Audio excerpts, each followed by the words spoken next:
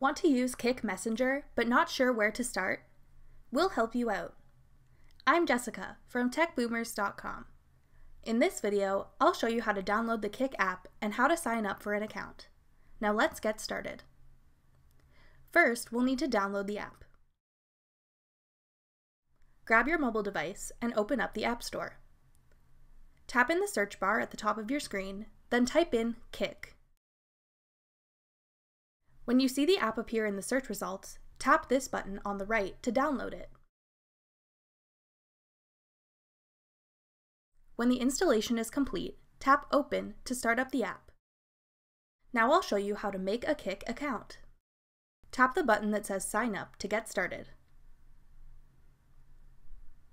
On the next screen, you'll be asked for some information. Type in your first name and your last name. Then choose a username for your account. Enter your email address, a password, and add your birthday if you want to. There's also a place to add your phone number, but this is optional. When you're done, tap Sign Up.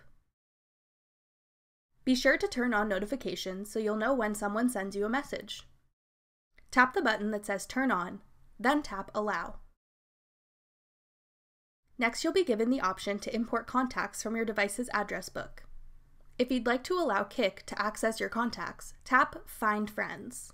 If not, tap Not Now. The last step in creating your Kik account is to confirm your email address. Check your email inbox for a message from Kik. Open the email and tap the button that says Confirm Email. That's it! Now you're ready to start using Kik Messenger. If you'd like to learn more, check out our free Kik course on techboomers.com.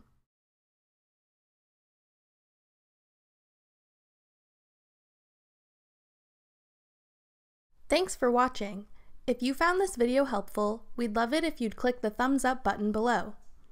Check out techboomers.com for over 100 free courses on all of today's most popular websites and apps.